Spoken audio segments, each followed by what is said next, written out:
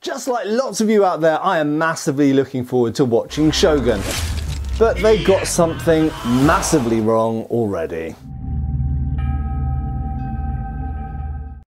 Hi folks, Matt Easton here, Schola Gladiatoria. Now on my channel, obviously you're used to me talking about things like this original Japanese wakizashi here and weapons of edged nature, white weapons, edged weapons, rather than firearms. And in fact I have examples of rapiers and katana behind me which actually date to the time of Shogun, which is around the year 1600. Now like many of you out there, I'm massively looking forward to seeing this, and I've got to say overall the trailer looks amazing, and the things that have been released, the stills and everything else that have been released look absolutely amazing. And I am a fan of the original novel as well, which I've listened to the entirety of, it's quite long, on audiobook as well. So I am hugely looking forward to it. So I don't want this to be taken as in, you know, too negative light. But there is something they've got massively wrong already, and it's guns. Now I'm primarily known for swords and edged weapons, but for many of you, you might not know, I am also a fan of firearms. I don't do an awful lot of firearms content on my channel,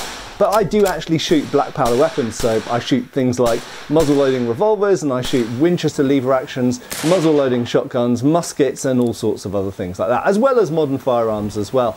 But unfortunately, there is a type of pistol shown in the, in fact you can see it just about in the trailer, but we can also see it in some of the stills, which is basically about 100 years too late. So here's the important context. The novel by James Clavell features the adventures of John Blackthorne. Now he should be based in the year 1600.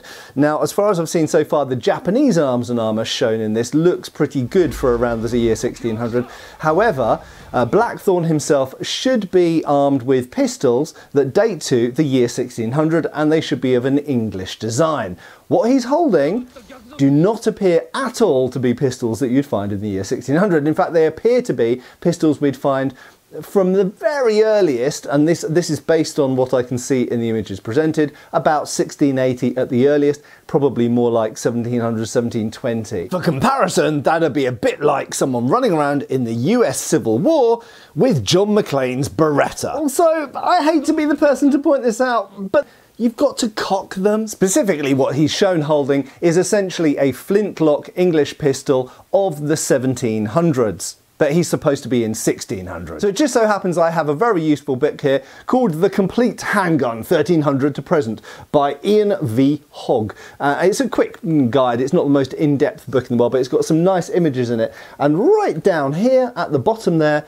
we have a pistol from circa 1600, and it's an English dog lock. That's right, there's various types of lock which come before flintlocks. There's snap haunches, for example, there's wheel locks, and there's dog locks, and of course there's matchlocks as well, which don't use a flint at all. And what's shown very clearly in the trailer is what seemed to be a pair of flintlocks, later 1700s flintlocks. Now the dog lock, in fairness, does superficially look very like a flintlock, so I could excuse that, but if you look at the overall shape of the pistol, particularly with this sort of pommel-like, sword-like pommel extension at the end and the overall shape of it, it's very clear that what Blackthorne's holding in the trailer and the stills is unfortunately a 1700s flintlock, not an Elizabethan or circa 1600 dog lock or something similar to that. So there we go. It's not a massive thing, but for weapon aficionados, I've been asked a lot to respond to the trailer, looking at the swords or the yari or the naginata or the armour. But the fact is, this was the first thing that caught my eye, was actually that the pistols were wrong. So anyway, hopefully the rest of the series is going to be absolutely fantastic. Hopefully the Japanese arms and armour will be great, but maybe if you come back to this channel in coming weeks as we see more of it, I might have some things to say about both the arms and armour and the combat featured in the series. But I am massively looking forward to it, so don't be too discouraged by the fact that the pistols are terribly wrong. They are pretty badly wrong, but not like horrifically wrong. I will overlook it. I will imagine it's a dog lock of circa 1600 as shown down there.